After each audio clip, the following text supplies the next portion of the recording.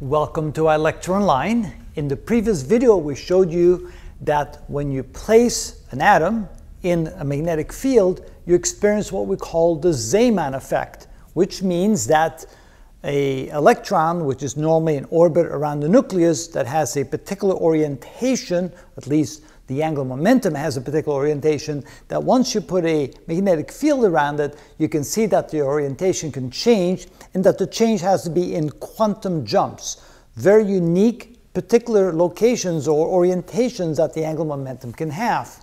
And so that results then in a slightly different energy difference between the energy levels, between the principal quantum number energy levels, when electrons jump between those two levels, and that is then visible through a small change in the spectrum, which shows that the photons emitted sometimes have slightly higher or slightly lower energies than expected, or slightly higher and slightly lower frequencies. And so now what we're going to do is try to calculate the magnitude of that Zeeman effect. How much of a difference in the energy level is that? So what we see here is that if there's no magnetic field applied, there's no difference in the energy level. So let's say that E sub naught is a particular energy level of a particular quantum number. Now what happens is when you apply a magnetic field, all of a sudden you can see that there's going to be a split. And in this case, we're going to assume that we have a value for L equals 2, which means there can be a total of 5 different energy levels or 5 different splits caused by that Zeeman effect. And the amount depends on 2 things. First of all, the orbital magnetic quantum number, because when L equals 2, there could be 5 different values for the orbital magnetic quantum number, so therefore we have 5 different levels, and the strength of the magnetic field, and that's the key. As the magnetic field becomes stronger, the energy differences become stronger as well. So it's going to be calculated in terms of U sub naught.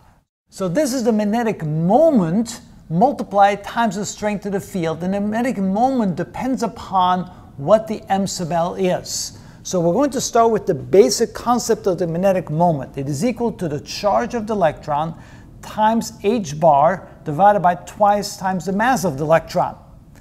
And we can also write it that the difference in the energy is equal to minus E, so there's always this minus sign in front of it, divided by 2 m sub L, or m sub B I should say, the mass of the electron, times L sub Z. Again, that's the angular momentum of the electron, and it can be 0, 1h bar, 2h bar, or 0, minus 1h bar, minus 2h bar, depending upon if it's adding an additional, or depending upon the value of the orbital magnetic quantum number.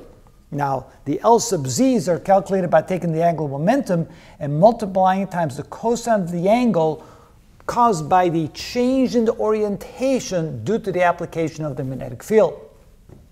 And of course, we're going to assume that we have an axis that is parallel to the applied magnetic field, and then of course the angular momentum directions are going to be determined by the angle theta, which can be calculated as we saw in some previous video.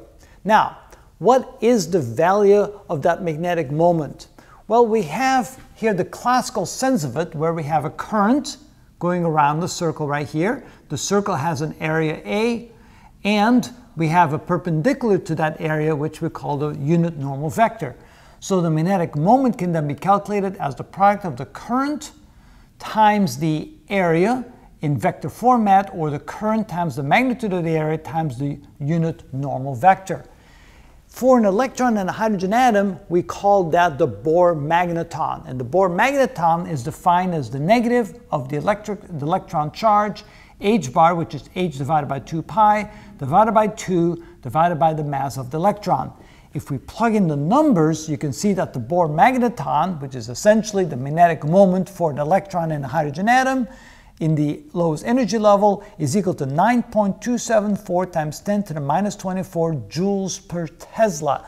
Per Tesla is because as we increase, of course, the strength of magnetic field, the Bohr Magneton is going to get stronger or bigger. And if we convert that into electron volts, which is something we're a little bit more used to, you can see it's about 5.8 times 10 to the minus 5 electron volts.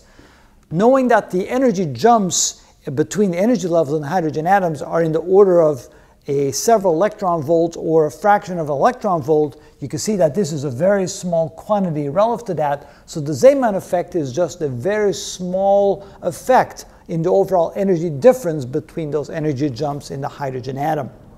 So again, the difference in the energy is equal to the Bohr Magneton times the strength of the electric field when you do the dot product, which is the strength of the Bohr Magneton times the strength of the magnetic field times the cosine of the angle between them. Of course, if the angle is 90 degrees, then the cosine of 90 is 0, and then you have no change in the energy level. That's this one right here. But then if you do have an angle, then you can see, depending upon what the value is on the m sub L, the orbital magnetic quantum number, you can see that the difference in the energy will increase as the strength of the field increases. But this is the calculation you need to figure out what the effect is in terms of electron volts per Tesla. Then as you increase the strength of the magnetic field, it will increase. And then, of course, if you go to m sub L equals 2, then you have to double that value. So you multiply this value by 2 to get the strength of the effect of the Zeeman effect for m sub L equals 2. And that's how you calculate the effect of the Zeeman effect.